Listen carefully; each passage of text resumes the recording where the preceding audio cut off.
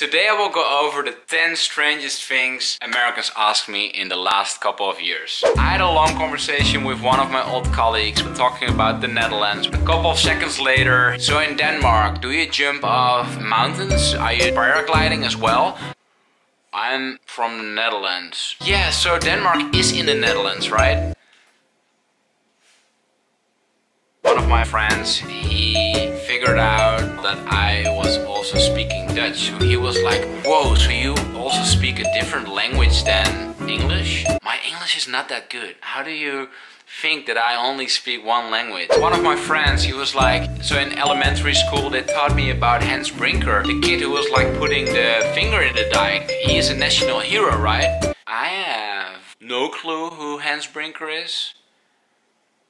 If you know more about this kid, let me know in the comments below. Somebody asked me, so you're from the Netherlands, but you were also born in the Netherlands? Somebody asked me if the Netherlands was also impacted by World War II. Yes. I think it was even on the news, I think it was on Fox. There was an item about the Netherlands that kids were ice skating to school every day. So I had colleagues, they asked me, whoa, that's so cool. So you were also ice skating to school every day in the Netherlands? I was not.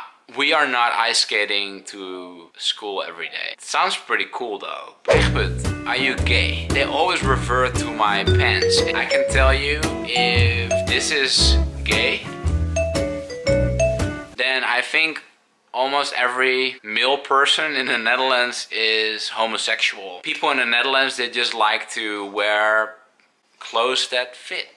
In the US they say, oh, I'm from Italy, and I always figure out that they're not really from Italy. Their grandparents are from Italy originally. I had somebody who was like, oh, I'm from the Netherlands. Oh, where are you from the Netherlands? No, my grandparents. So if somebody in the US is telling you that they're from Greece or Italy or Ireland, most of the times they are not. I was commuting by bike. I mean, I'm from the Netherlands. I love to bike. My office was like next door. It was like a 10-minute bike ride. And I had colleagues. Do you take a shower when you come in the office because you just worked out? Yeah, I don't shower when I come into the office after biking. I'm sorry about that. Riding a bike is just commuting in the Netherlands. Even the Prime Minister, he bikes to work in his suit. So did somebody ask you a question in the past that is really weird? Please let me know in the comments below. I love to hear it. Did you like this video? Please subscribe. Thank you so much. I appreciate it.